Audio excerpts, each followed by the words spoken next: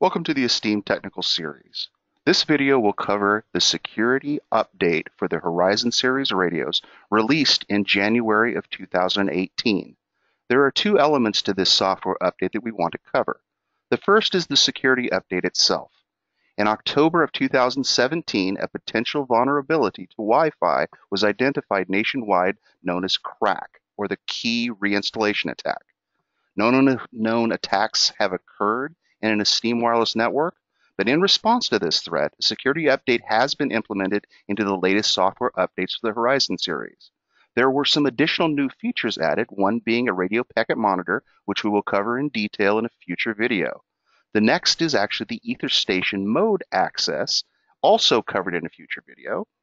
We also have the ability now to create a NTP or a timing master mode within the wireless network without having to go to the NTP server, and also have the ability to reserve IP addresses based upon a DHCP static.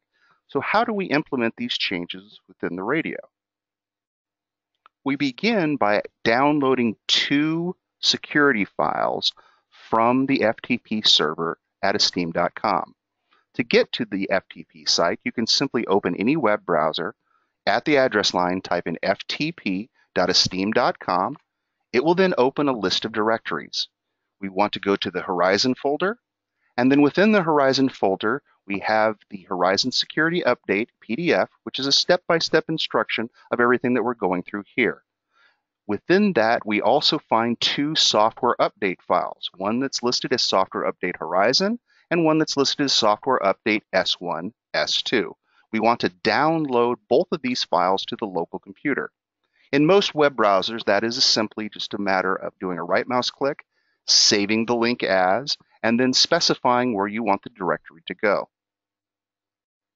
Once both the files have been downloaded to your local computer, you'll then open up the ESTeem Discover utility. We then want to press the Discover EST Radio button.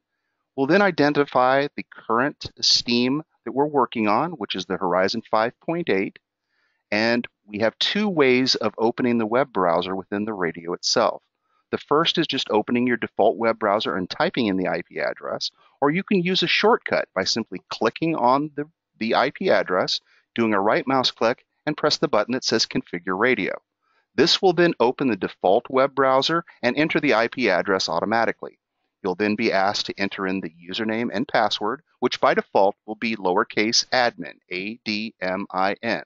We'll enter that in for both the username and password. Once that has been entered, we press Login. We'll then come to the home page of the radio itself.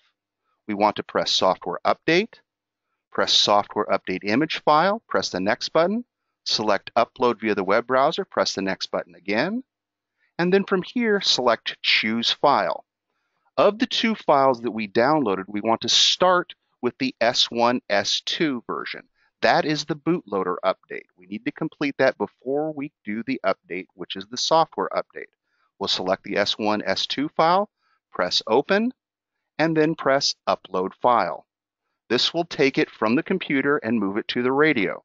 Once the radio has accepted it, then we press the Validate and Update button. This will then send it to the radio and verify the file is correct and begin the update process. This will take approximately 2 minutes. Once the 2 minutes has passed, we can press the Go to Home button, which will take us back to the home screen within the radio. From there, we can go through the exact same process, but on the second file. We select Software Update, press the Next button once again. When we choose the file this time, though, we're actually going to select the file that is listed as Software Update-Horizon, not the S1, S2. Once we select Open, we'll hit Upload File. That will then push that file to the radio itself. Once the radio has accepted it, you'll get to the Validate and Update screen. We'll press the Validate and Update button, and again, look at the screen that will tell us to press here to go back to the main screen. This update will take approximately 3 minutes. Now, if you do happen to do the software update before the bootloader, or the software update gets entered without the bootloader information, you will come up with a warning message that you'll see here on the screen that says First Stage Bootloader is out of date and needs to be updated. To fix this error, all you need to do is complete the bootloader update and the error will go away. After the 3 minutes, we just simply go press the Go to Home button. This will take us back to the home page in the radio. What we want to do to verify that the installation has been complete, just verify that the date code on the software version is 2018, January 10th at 0856. No other changes should be necessary. All of your peer configurations, client configurations, everything in the radio should stay the same. If you have any questions on how to complete this update or need any other information, you can email us at support@esteem.com, or you're welcome to call at area code 509-735-9092. Thank you very much and have a great day.